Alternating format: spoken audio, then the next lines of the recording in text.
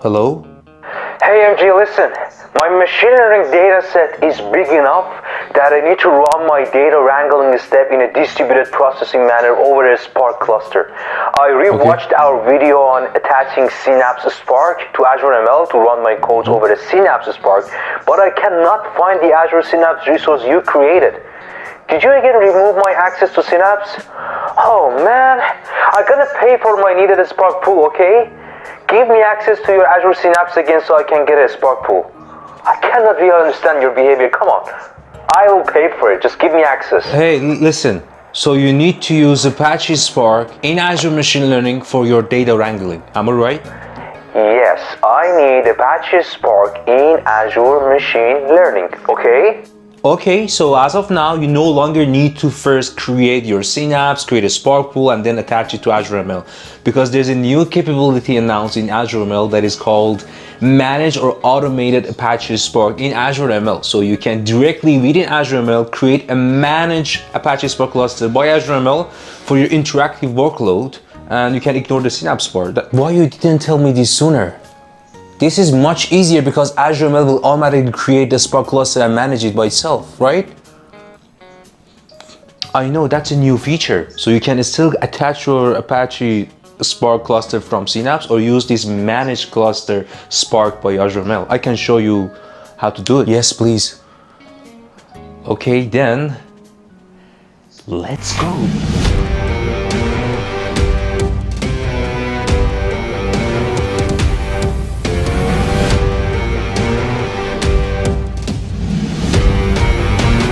Hello everyone, how you doing? This is MG and I'm hoping you're doing great. If you remember previously, we recorded a video about how you can leverage Spark capabilities or Apache Spark capabilities in Azure Machine Learning. So if you recall in that video, we created an Azure Synapse service in Azure, and then we created a Spark pool in Synapse, and then we attached that Spark pool to Azure ML so we can sort of leverage Apache Spark capabilities for distributed processing for our data wrangling in Azure ML. But as of now, I'm going to introduce you a new capability in Azure ML called Managed or Automated Apache Spark in Azure ML. That means you can now just ignore the Synapse part, and directly within Azure ML, you can request a managed Spark cluster that will get launched for you, so you can interactively code over Spark within Azure Machine Learning and the notebook that you're doing your sort of data wrangling as a step for your data science workload. I previously got to know this feature and I give it a try. I found this is pretty impactful, so just wanted to create this video for you and get you introduced to this great capability. Let's check it out. Before we start, make sure you subscribe and hit the bell icon so you will get notified for the next video. Thank you. Alright, so here's my Azure Machine Learning workspace, and before deep diving to automated or managed Spark, Apache Spark in Azure ML, which is the topic of this session, if you remember previously, I recorded a video that how you can leverage sort of Spark in Azure ML. And before introducing this new capability in Azure ML, which I'm gonna do in this video, the way that I described in the other video, which I will add the video to the top right of the screen here. So we had to previously go to the link service and attach an Azure Synapse, which is another service that you have to create on Azure to then attach this Synapse to your sort of Azure ML through link service. And the reason is in Azure Synapse, which is sort of a data warehousing plus analytics service, you can have a Spark pool or a Spark engine created here. So when you have your Spark cluster in Synapse, you can bring or sort of attach that Spark cluster of Synapse to Azure ML through this integration, and then offload your Spark sessions and code execution to this Apache Spark cluster coming from Synapse. So we had to go through add integration, give it a name, let's say test 1, 2, 3, and then I have to tell that, okay, where is my Synapse I'm gonna connect to, right, which has my Spark pool. I have to say this is my subscription and here's my Synapse I created before, and then if I click on next, it will show me that, oh, you have a Spark pool created with this amount of nodes and this amount of CPU, the RAM. So are you going to attach this Spark from Synapse to Azure ML to use it for a Spark session? Then I'm going to click on next, review, done. But now there is a new feature, a new capability in Azure ML as of the time that I'm recording this video, this feature is in preview mode. So later on, when you want to come back and watch the video, maybe this new capability is generally available. So with this new capability, you don't need to create a Synapse, Apache Spark cluster there, and then attach it all the way to Azure ML to be used. So as of now, no need to do so. You can just directly come to Azure ML and request a Spark session and cluster, and it will be automatically created for you and managed end-to-end by Azure. So you don't need to install a Spark session here. You don't need to configure a Spark session here. You don't need to create Synapse and connect to Azure Synapse Spark pool. Everything you need to do is just come in here and do the Spark session created in Azure ML. This is the easiest way to leverage a Spark in Azure ML that I'm going to talk about. Okay, let's do it. So let's go back to the home, and let's say now I'm going to create a notebook that I want to start code in Spark, or the Python API of Spark, which is PySpark. Specifically, if you don't know what is Apache Spark, long story short, that's a sort of a great way in memory processing to calculate and transform big data. If you have considerable amount of data and just vanilla Python is not enough for you, and you need to do distributed processing over a cluster, over multiple nodes of a machine to do distributed processing to save your time for big data transformation, Spark is the way to go.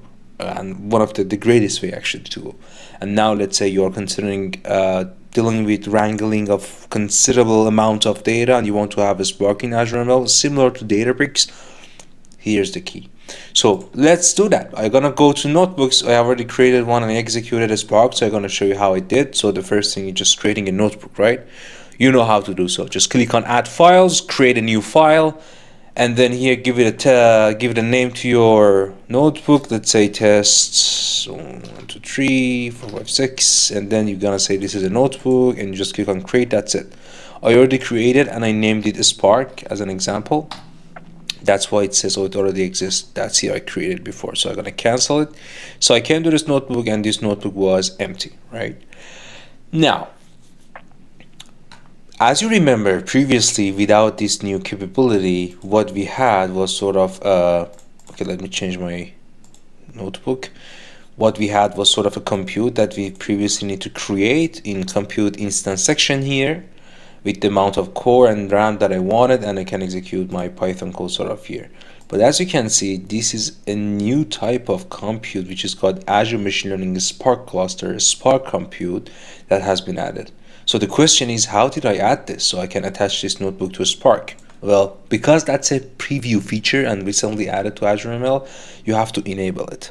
So first you need to go to manage preview features to this icon, and here are usually the list of preview features that has been recently added to Azure ML, which one of them is Spark. Let me check, where was it? There you go. Run notebooks and jobs on managed Spark, right? So you can perform sort of the same functionality when you use Synapse Spark pool attached to Azure ML. So similar to the same experience we had, but this time it is managed and created here, so no longer need to deal with Synapse. So it was disabled like this one, so I clicked on it and it became enabled and it turned to blue.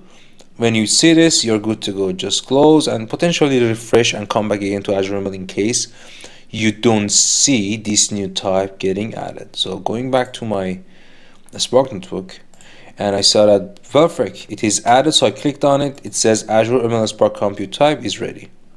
But that doesn't mean like you can just go and run your notebook all done. First you have to configure this sort of Spark cluster, right?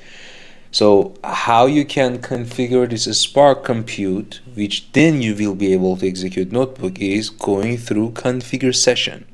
So where is configure session?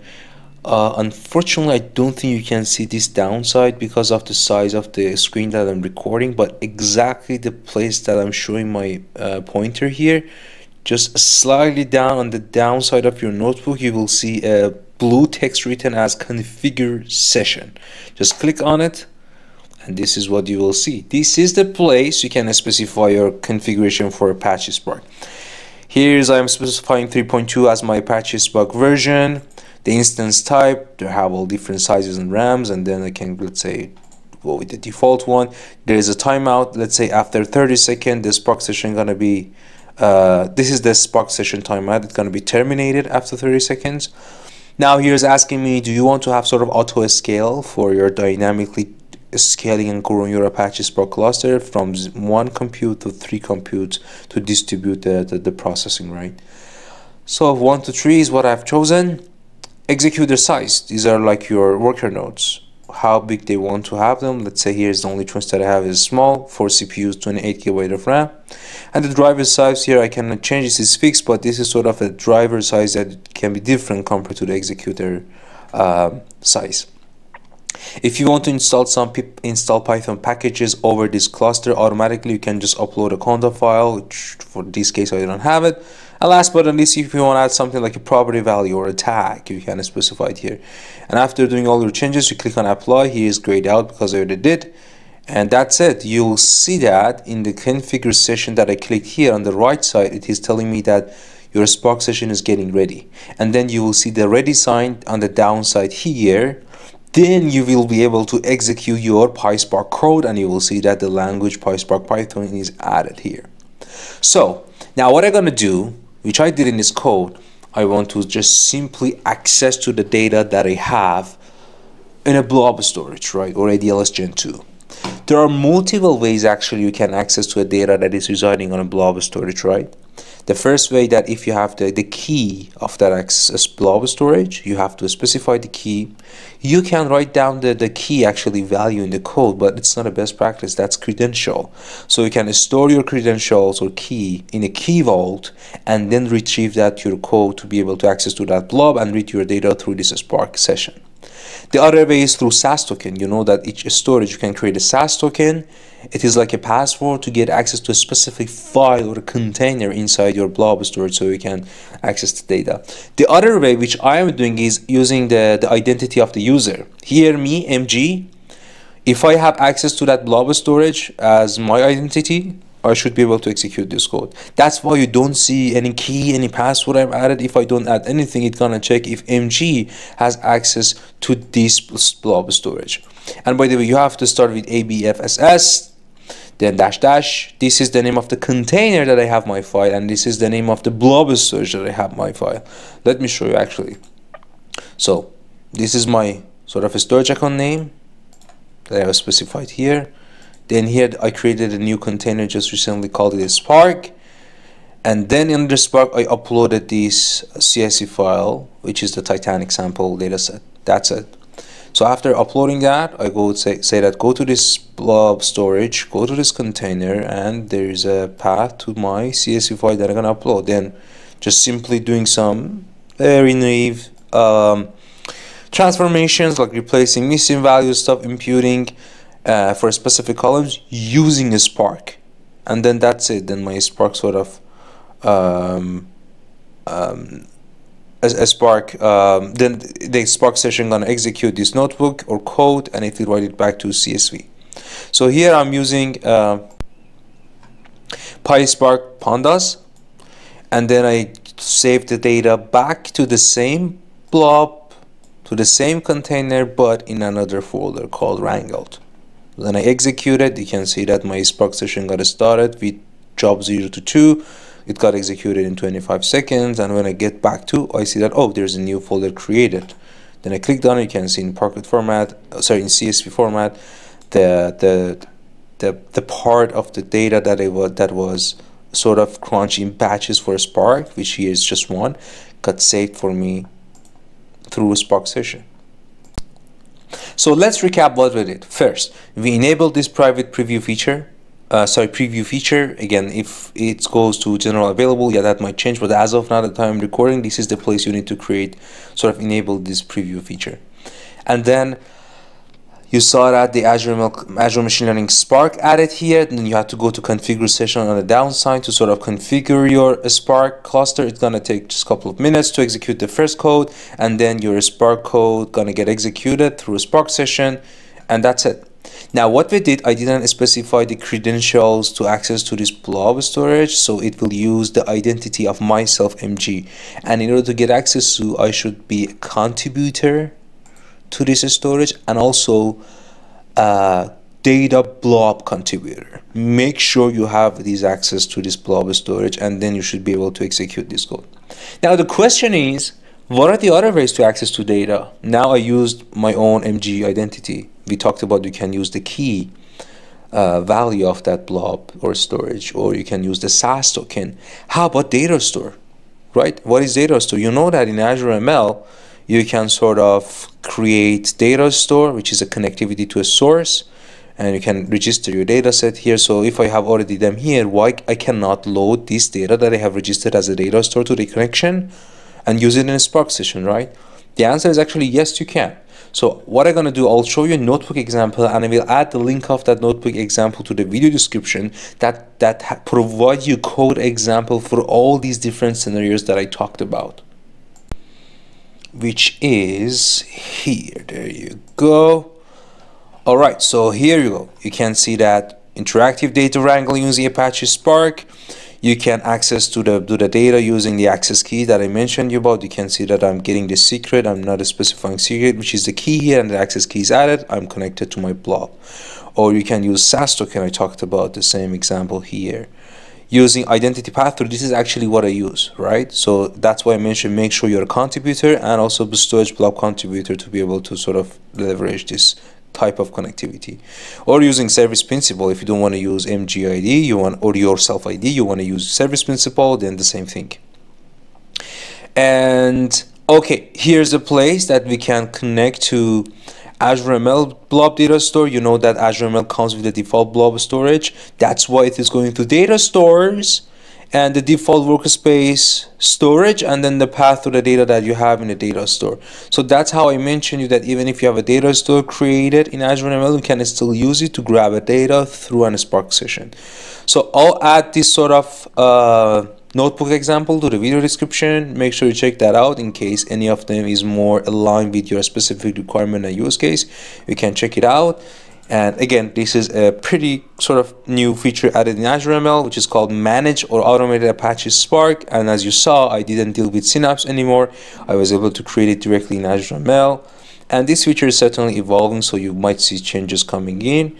Write down in the comment below what type of questions, that feedbacks you have about this feature, what sort of ideal capabilities that you're looking for with this new feature, or some potential shortcomings that you're thinking is coming with this feature. Let me know. I'm really keen on knowing your idea about it. And of course, if you want to further know on specific scenarios, write down your suggestions. I'm gonna make sure I'll spawn and potentially come up with another video based on what you're looking for.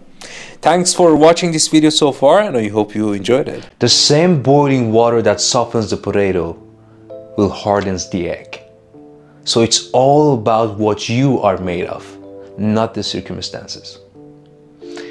Wishing you wonderful moments, my friends. Take care, and we'll see you shortly in the next video. Bye for now.